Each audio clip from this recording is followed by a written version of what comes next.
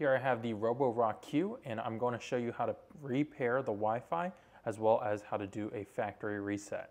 So you can see this is the Q Revo here, and on the iPhone app it says device offline. You might have changed your Wi-Fi network, or for whatever reason your robot is not connecting to your Wi-Fi. We're going to go ahead and hit Reconnect on the app, and from here it's going to ask us to select our current Wi-Fi network at home, and then once you have that selected you hit Next. Now on the Revo Q itself, we're going to press and hold the power and home buttons. Resetting Wi-Fi. And you'll hear that command, resetting Wi-Fi. Go ahead, come back to the app, hit Next.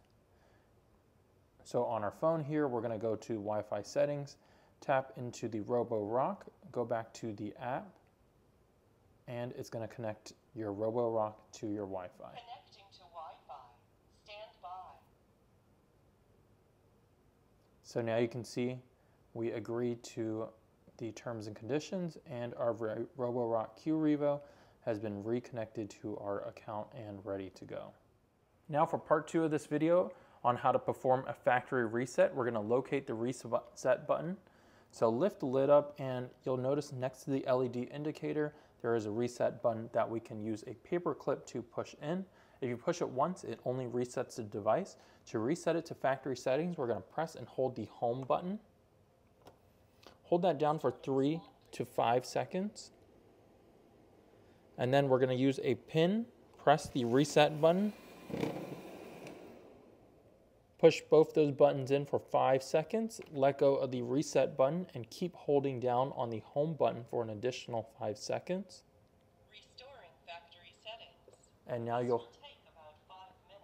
you'll hear the robot will restore to factory settings. And per Roborock's guidelines, a factory restore will disconnect the Roborock from Wi-Fi. Factory restore will also reset the firmware to the initial firmware that came with the device. And factory restore will also delete all your settings like scheduled cleanings, and it will delete the history, cleaning logs, as well as the logs for the size, map, and brushes. The total duration and total times of cleaning and total size will still be kept there, however. So now we can go to our Roborock app, and to re-add the device to our account, we're going to hit the plus icon, and we're going to scan the QR code located right here. And now it will reconnect the Roborock to our cell phone. Connecting to Wi-Fi. Stand by. Wi-Fi connected. And now you can see our Roborock has been re-added to our account. It's set up like new. It is located here. And to upgrade the firmware, we're going to tap on the hamburger up top. We're going to go to firmware updates and do update now. Recharge to at least 20% and keep the robot docked for firmware upgrade. So it looks like we just need to keep it docked, but that's it for the reset. If you guys did find the video helpful, please leave me a big thumbs up. Check out my channel for tech videos, subscribe, and leave your comments down below. I'll answer those when I can, and I'll see you in the next one. Thanks for watching.